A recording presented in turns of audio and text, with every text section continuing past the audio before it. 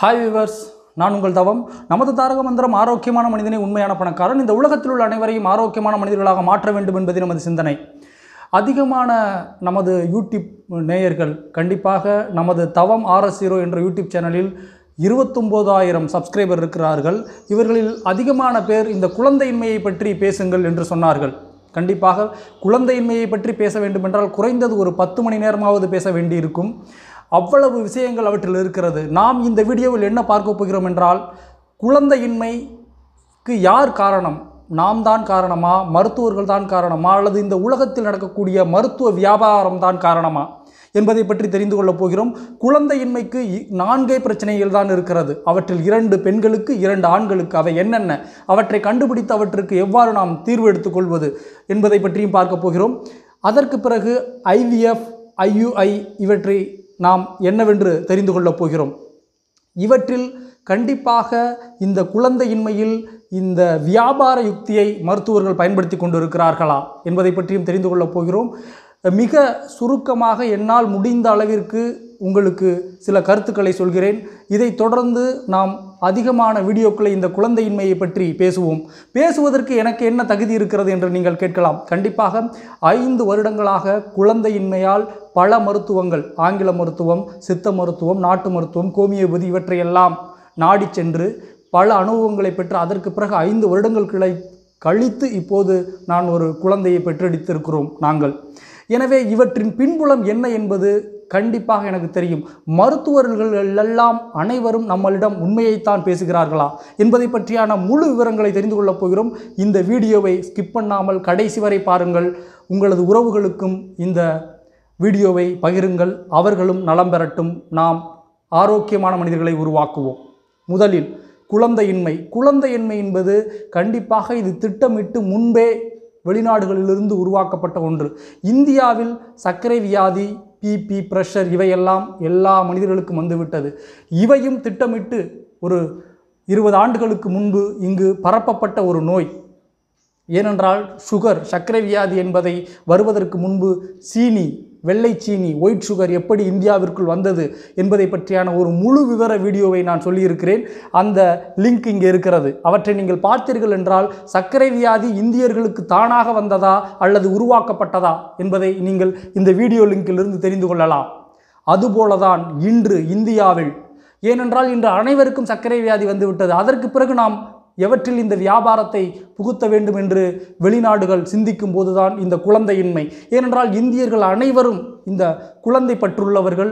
குழந்தை இல்லை என்றால் மிக அதிகமாக பணம் செலவு செய்து குழந்தையை பெற்றுக்கொள்ள வேண்டும் என்று ஒரு நோக்கத்தில் இருப்பவர்கள். இவற்றை தெரிந்து கொண்டுதான் ஒரு 10 ஆண்டுகளுக்கு முன்பு இந்தியாவில் குழந்தையின்மையை இவர்கள் ஏற்படுத்தி இருக்கிறார்கள். இது அனைத்தும் உணவின் மூலம்தான். இந்த உணவு முறைகள் மூலம்தான் நமக்கு புது புது வியாதிகளை இந்த உலக நாடுகள் உற்பத்தி செய்து அவற்றிலிருந்து வர்த்தகம் செய்து கொண்டிருக்கிறது. ஒரு 10 ஆண்டுகளுக்கு முன்பு பார்த்தீர்கள் என்றால் இன்ஃபெர்டிலிட்டி சென்டர், அந்த மருத்துவமனை எங்குமே இருந்திருக்காது. ஆனால் இன்று ஒவ்வொரு ஊருக்கும் 10-15 மருத்துவமனைகள் அதுதான் இருந்து கொண்டிருக்கிறது. ஏனென்றால் இந்தியாவினுடைய எதிர்கால மருத்துவ வியாபாரம் இன்று குழந்தையின்மையில் தான் இருக்கிறது என்பதை தெரிந்து கொண்டு இவற்றை ஒரு வியாபார பொருளாக்கி இருக்கிறார்கள். நீங்கள் ஒரு மருத்துவமனைக்கு 100 பேர் குழந்தையின்மைக்காக போனால் கண்டிப்பாக 100 பேருக்கும் அவர்கள் சக்சஸ் ஆக விடமாட்டார்கள். வெறும் 10 பேர் மட்டும்தான், 10 பேருக்கு மட்டும்தான் சக்சஸ் ஆகும். மீதி 90 பேர் 2-3 வருடங்களாக அதே மருத்துவமனைக்கு போய் மருத்துவம் பார்த்து கொண்டிருப்பார்கள். ஏனென்றால் அனைவருக்கும் குழந்தை பிறந்து விட்டால் நீங்கள் எல்லாம் அந்த மருத்துவமனைக்கு போக மாட்டீர்கள். எனவே அவர்களுக்கு வாடிக்கையாளர் தேவைப்படுகிறது. எனவேதான் இந்த குழந்தையின்மை இன்று தலைவிரித்து ஆடிக்கொண்டிருக்கிறது. இவற்றை நாம் கண்டிப்பாக உணர்ந்து கொள்ள வேண்டும். இவற்றுக்கு என்ன முழு தீர்வு என்பதையும், இவற்றை நாம் எவ்வாறு சரி செய்து கொள்ள வேண்டும், ஏன் குழந்தையின்மை இப்போது அதிகரித்து கொண்டிருக்கிறது என்பதை பற்றியான ஒரு முழு விவர வீடியோவை நாம் அடுத்த பதிவில் சந்திப்போம். இந்த பதிவில் பார்த்தீர்கள் என்றால் குழந்தையின்மையால் நீங்கள் நம்பிக்கை இழந்து விட வேண்டாம்.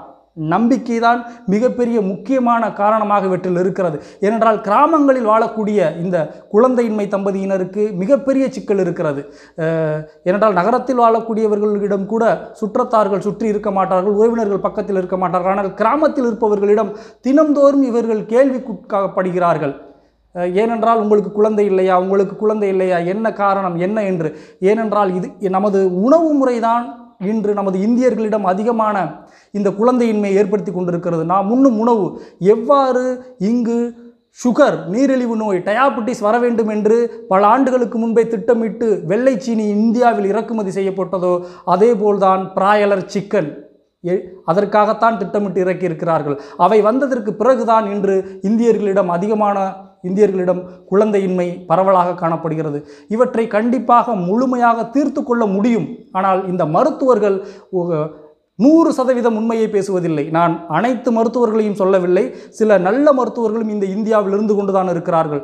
ஆனால் ஒரு 80% மருத்துவர்கள் இவற்றை வியாபாரமாக பார்க்கிறார்கள்.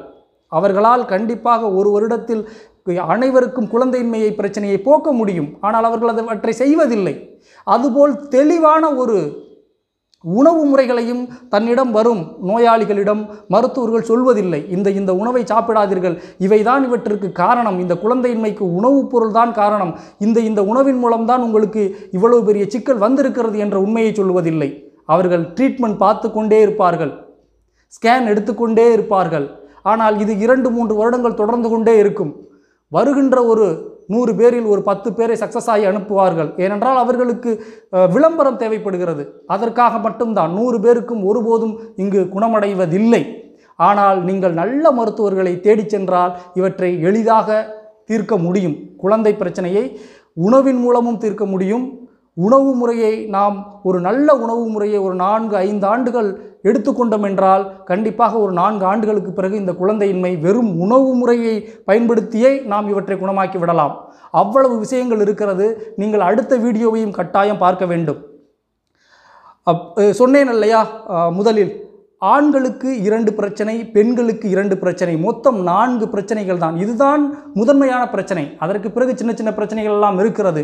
ஆனால் என்னுடைய அனுபவத்தில் இந்த 4 பிரச்சனைகள் தான் முக்கியமான பிரச்சனை. அவை என்னென்ன என்பதை நீங்கள் தெளிவாக கவனமாக தெரிந்து கொள்வீர்கள். முதலில் பெண்களுக்கு 2 பிரச்சனை. அதிகமான பெண்களுக்கு 2 பிரச்சனை தான் வருகிறது.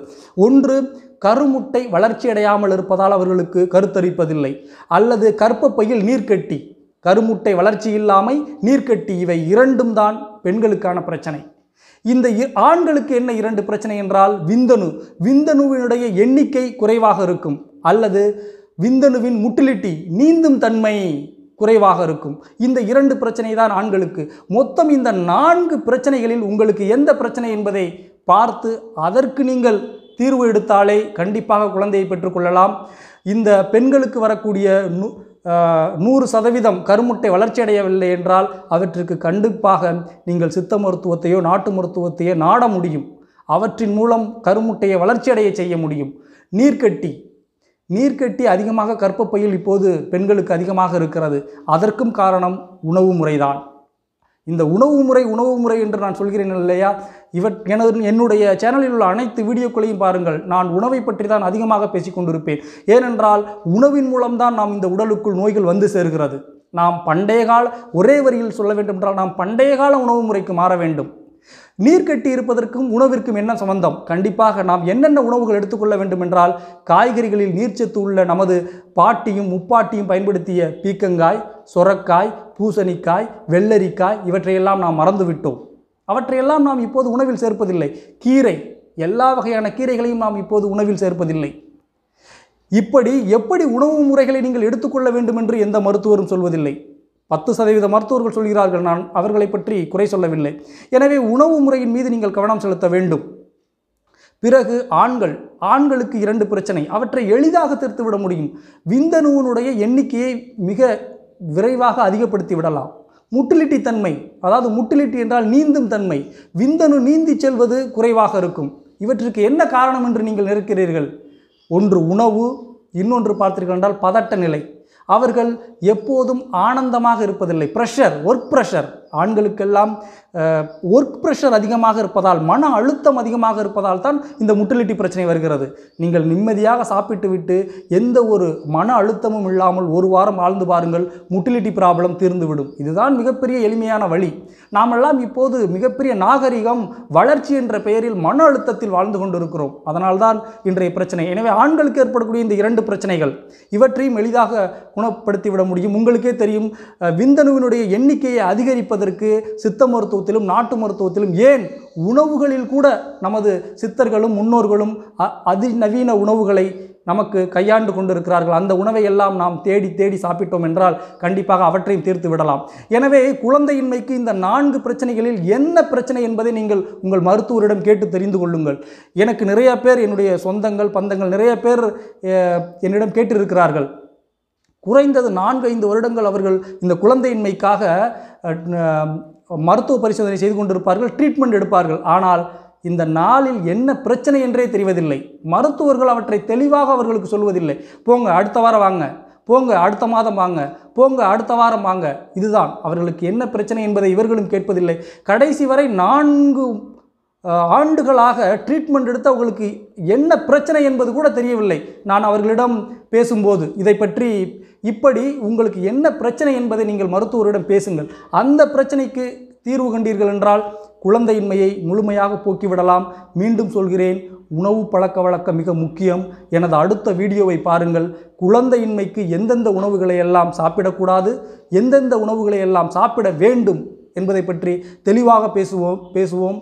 நாம் இதற்கு அடுத்ததாக, இந்த பதிவு நீண்டு கொண்டே போவதால் IUI, IVF இவை என்ன என்பதை மிக அருமையான தமிழ் விளக்கத்தில் உங்களுக்கு புரிந்து கொள்ளும் அளவிற்கு நான் விளக்கமாக அடுத்த வீடியோவில் சொல்கிறேன். அவற்றையும் நாம் அடுத்த வீடியோவில் பார்க்கலாம். நன்றி, வணக்கம். மீண்டும் நாம் ஆரோக்கியமான சிந்தனையில் சந்திப்போம். நன்றி.